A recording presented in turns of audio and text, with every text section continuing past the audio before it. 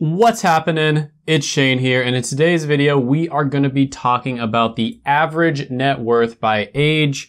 And actually, we're going to be talking about the median net worth by age, but I had to title this video average because the YouTube algorithm. But anyways, we are going to be going over what people make on average by their age, and then we're also going to talk about a couple other important demographics as well. And you are probably going to be shocked at what the average net worth of somebody who's, say, 25 or 30 years old is. In fact, I kind of want you to come up with a figure in your head right now. What do you think the average net worth of a 30-year-old is? Or in this case, actually, median net worth. What is the median net worth of a 30-year-old? But before we get into that, make sure to gently tap the like button. Goal for this video is gonna be 2,000 likes. Also hit that subscribe button and ring the notification bell so that you never miss out on a video. All right, so what was your prediction for the median net worth of a 30-year-old in the United States? Was it $50,000? Was it $80,000? Was it $100,000? How about negative $1,989? That's right, the median net worth of somebody who's in that range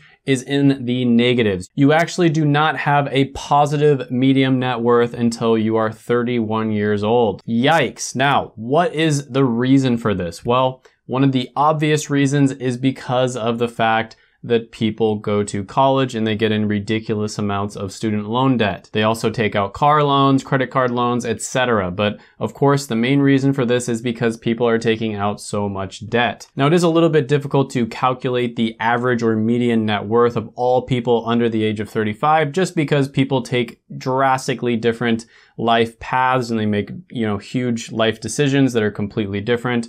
So for instance, somebody might go into the workforce right away, right after high school. Maybe they start a trade career, they become an apprentice, something like that. And so they're making money right away. And maybe they're also very frugal. They buy a cheap car, they start investing right away. And, they don't spend very much money. Whereas somebody else might go deep into debt and it might not even be a bad decision, right? So if you are going deep into debt to become a doctor, or you're going deep into debt to start a business that ends up becoming successful, then that could eventually end up being a very good thing. Now, according to Federal Reserve data, it actually does not go under the age of 35 because, like I said, this is very difficult to calculate, but according to their data, the average net worth of people under the age of 35 is $76,000, and the median net worth is $14,000. So again, pretty close to zero, especially if you calculate the median, which does tend to be more accurate because of the fact that, average, you're going to have somebody who has like $100 billion there, just like a statistical flyer, and they're going to mess everything up. So the more accurate one is going to be the median, which is $14,000 for those who are younger than 35 years old. Now, one thing that I've talked about before is on average,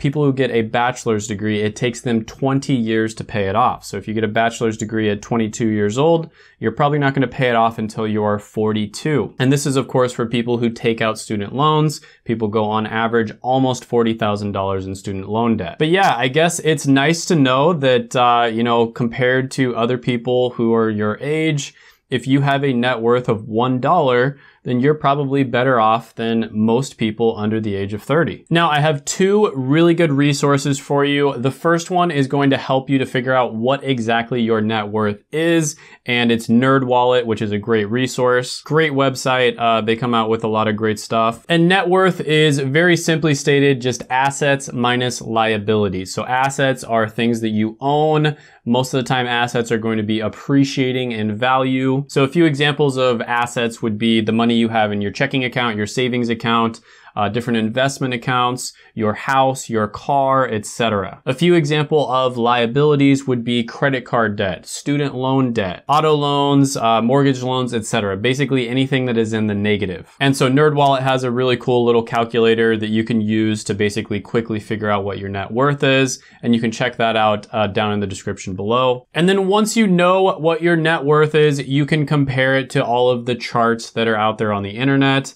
There's even net worth calculators that'll tell you what your net worth is compared to others. But this is only if you're just curious about it. If you're young from the ages of 18 to 35, it's going to be completely different depending on the life path that you choose. But anyways, hope you enjoyed the video. Go ahead, check out my other videos right here. Make sure to gently tap that like button, hit the subscribe button, ring the notification bell, and comment down below any thoughts, comments, criticisms, etc. that you have on the video, and I will see you next time.